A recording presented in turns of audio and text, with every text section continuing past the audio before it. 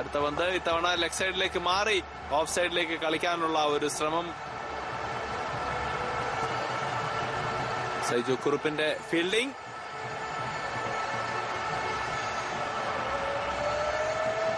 ലാൽജേഷ് strikers എൻഡിൽ അദ്ദേഹത്തിന്റെ മികച്ച ഇന്നിംഗ്സ് ആണ് അടിത്തറയിട്ടത്. മ്യൂസിക് ചലഞ്ചേഴ്സിന്റെ ഇന്നിംഗ്സിന് ഷഫീഖിന്റെ അടുത്ത പന്ത് ഇത്തവണ ബാക്ക് ഫുട്ടിൽ ഒരു മികച്ച കട്ട് ഷോട്ട്. ഇത്തവണ ഒരു കട്ട് ഷോട്ടിലൂടെ മറ്റൊരു ബൗണ്ടറിയിലൂടെ മത്സരം അവസാനിപ്പിക്കുന്നു ലാൽജേഷ്. ഗംഭീരമായ ഒരു അവസാനമാണ് ഇന്നിംഗ്സിൽ ഉണ്ടായത്. C3യെ പരാജയപ്പെടുത്തുന്നു, 7 വിക്കറ്റുകൾക്ക് പരാജയപ്പെടുത്തുന്നു. CMC കൊച്ചിൻ മ്യൂസിക് ചലഞ്ചേഴ്സ് മികച്ച വിജയമാണ്, ഒരു ആധികാരിക വിജയമാണ് നേടുന്നത്.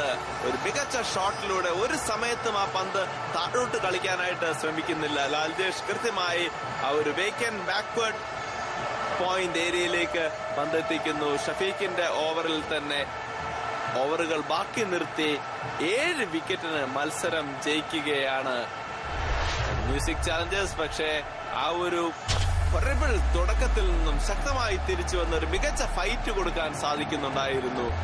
C3ക്ക് പ്രശാന്ത് അലക്സാണ്ടറിന്റെ മികച്ച ഒരു ഇന്നിംഗ്സിന്റെ പിൻബലത്തിൽ 130 എന്നുള്ള സ്കോറിലേക്ക് എത്താൻ സാധിച്ചിരുന്നു C3ക്ക്. പക്ഷേ മറുപടി ബാറ്റിംഗിന് ഇറങ്ങിയ കൊച്ചിൻ മ്യൂസിക് ചലഞ്ചേഴ്സിന് തുടക്കത്തിൽ അല്പം പതറിയെങ്കിലും സജിനും ലാൽജിഷും തമ്മിലുള്ള മികച്ച കൂട്ടുകെട്ട് അനായാസം അവരെ വിജയത്തിലേക്ക് നയിച്ചു എന്ന് പറയാം. യുഎഇയിലെ ഷാർജ സ്റ്റേഡിയത്തിൽ മലയാളി ആരാധകർക്ക് മികച്ച ഒരു വിരുന്നൊരുക്കി, ഒരു ക്രിക്കറ്റ് വിരുന്നൊരുക്കിക്കൊണ്ട് വെള്ളിത്തിരയിലെ താരങ്ങൾ ചാക്കോച്ചിന്റെ നേതൃത്വത്തിലുള്ള C3യും പ്രകാശ് ബാബു